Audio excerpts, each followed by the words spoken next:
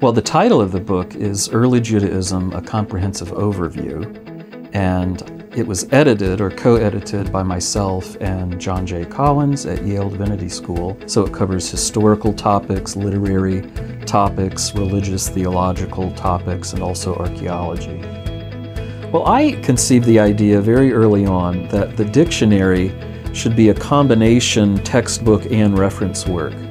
I also thought that it would be good if Eerdmans would agree, after the dictionary had been in print for a year or two, to pull the essays from the front of the volume and rework some of them and expand them with other essays to make a more affordable and more accessible book that could serve, for instance, as a textbook, less as a reference tool and more as a monograph that you would sit down and read from cover to cover.